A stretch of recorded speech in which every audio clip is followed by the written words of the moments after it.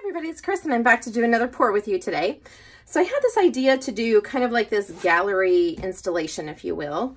And I thought it would be fun to choose a set of colors and then just do all kinds of different techniques, but keeping with the same colors, using different sizes of canvases, and then it just becomes one big art installation. I have this big wall in my office, and why not just make this kind of a series of videos? I think it'll be really fun, and it'll be fun to like try all the different techniques but using the same colors and then make one huge installation. So today I'm pouring on a 12 by 24 canvas. You can see that there's already something on this canvas. I did not like how this turned out, and I thought, gosh, you know, I'm just gonna pour over it. And so today's the day I'm pouring over it. So the colors I'm using, these are the deep gallery wrapped canvases from Michaels. This is what I'm pouring on, and that's probably what all of these will be, honestly, because I really do love that thick canvas. So I am going to use warm gray. This is a color from Amsterdam, and I'm also using metallic cobalt. This is an Artist Loft paint. I'm also using Prussian blue. That I believe is from Soho Artist Loft.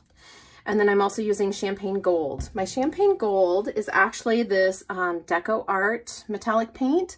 I purchased it at Hobby Lobby, as you can see. It's just a really beautiful, soft, shimmery metallic, and it turns out really beautiful in pours. And then I'm also using one of my favorites, Prism Violet. And then I'm also going to put some Artist Loft Flow Acrylic White in with it, just to kind of keep it lighter and to help kind of create some of those cells.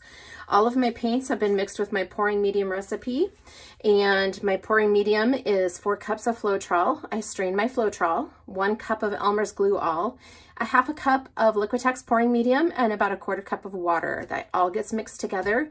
And then I mix that with my paints, and I usually use about probably 2 to 3 parts of pouring medium to paint. And it all depends on what the consistency of my paints are to begin with. For example, this metallic cobalt from Artist Loft is a pretty thick paint. So sometimes I tend to put just a little bit more pouring medium in it to get the consistency that I want. So I mix my paints based on pouring consistency, not necessarily, like, I'm not hard and fast on what my measurements are. I just go for like what looks right to me. So as you do this, you'll find that it's much easier to figure out what the consistency of your paints need to be and what works for you and what gives you the effects that you want. So I encourage you to just kind of work with your paints and figure that out. It's very hard to tell someone how to mix paint because I don't know, you know, how thick was your Floetrol to start with, or I can tell you from experience that sometimes my gallons of Floetrol are super thick and sometimes they're quite thin. So, you know, when you have different consistencies in the pouring medium ingredients that you have, that's going to give you a different consistency in what your mixed paints are. So, all right, so I am starting with 5 7-ounce cups. I'm going for about 26 ounces of paint when I'm completely done. I did spray all of my cups with the WD-40 silicone lubricant. That's just so that I can release the paints out of the cup. It's not for cell effects or any other craziness that I'm trying to create in my painting. I find that my pouring medium gives me some really nice effects in the paint. So I don't generally add silicone to my paints. So this is just my paint and my pouring medium. So this is the Cobalt Blue, which I think is just a really beautiful turquoise color.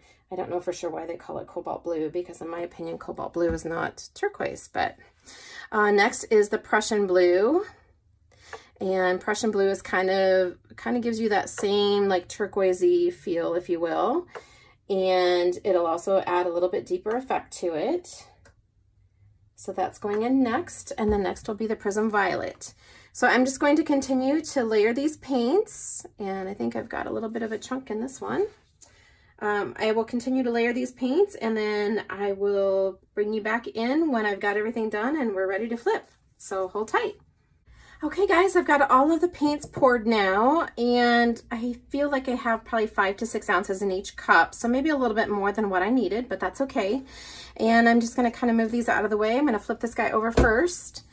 And I didn't put a ton of white in here, so I kind of really wanted my colors to pop and shine through, but there is just a little bit in there so that I get those effects.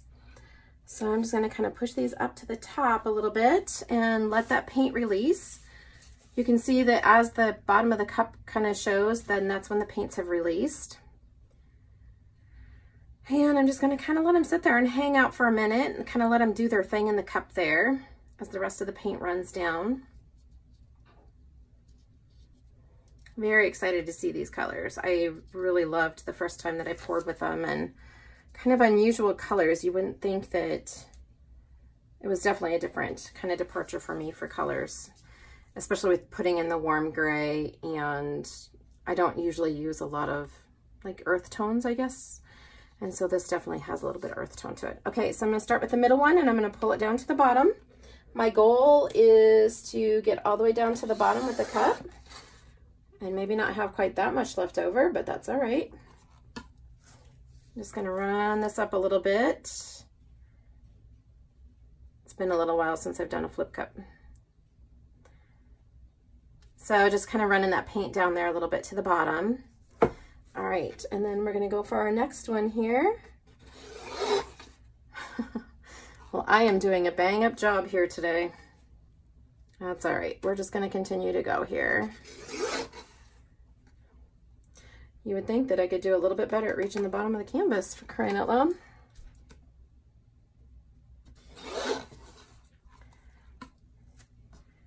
All right, and final cup. There we go. Beautiful colors though. And I can tell my paint is coming over on the sides, which is good because I do want those edges covered. I'm just gonna go ahead and kind of pour some of this paint right here, just to kind of make sure that I've got everything covered up here, since I've got a little bit left in my cup. This will get run off anyway, but it'll kind of help to make sure that everything gets covered. And I've got a little bit here that I'm gonna pour on this corner, because sometimes corners are a little bit harder to get on, to get covered. And like I said, most of this paint will get dumped off anyway, but this will just kind of help get things moving a little bit. Beautiful colors though. Gosh, I love that. All right, I've got some air bubbles here, so I'm gonna go ahead and use my torch and see if I can get those popped.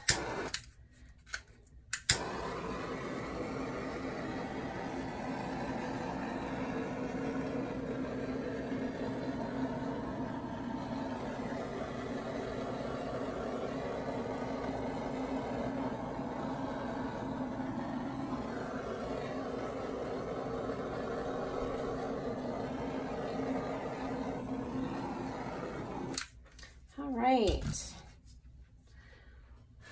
Okay, so I'm just going to tip off that way just so that I get the edge of that, that back edge of the canvas covered. Maybe what I should do is flip it around so I can see it. All right, so I do have a little bit to cover over here. So I'm just going to go ahead and kind of roll this back and forth. I kind of want to try to retain my lines. Okay. And then I'm gonna go ahead and go back to the bottom of the canvas, or actually the top as it were, because I've got some nice paint going down over here on this side. So I'm feeling pretty good about that. I really love the cells that I get from the paints and the pouring medium. As I said, there's no silicone mixed into the paint. The only silicone that we used was just in the cups, which was really a bare minimum compared to what someone would mix into their paint. So it was very little silicone that really got into the painting. But I will caution you that because if you do use silicone in here, make sure, I'm just gonna tip this back the other way and kind of distribute my paints a little bit. Do be sure that you clean this very, very well before you finish it, because that little bit of silicone that I did put in there is enough to resist the varnish. So you want to make sure that your painting looks beautiful. Just going to kind of tip a little bit more off over on this side, just because I know I've got quite a bit of paint on here.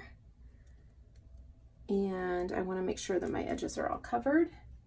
Just kind of going to look and make sure that my ends are covered too. Really love how that turned out. All right, just going to kind of slowly let that roll back down towards the other side to make sure my paint is evenly distributed on the canvas. And there we go. All right, guys, so that is a completed painting. So this is the flip cup style technique. That is the first of the series of the art installation that I'm working on. If you are subscribed, please make sure that you've rang the bell so that you can get notifications, because like I said, this will be a series. So if you ring that bell, you'll get notifications of when I load up the next particular technique that I'm going to do. I haven't quite decided what that's going to be, but if you have any questions, please let me know. Thank you so much for watching today, and I hope you have a fantastic day. See you next time.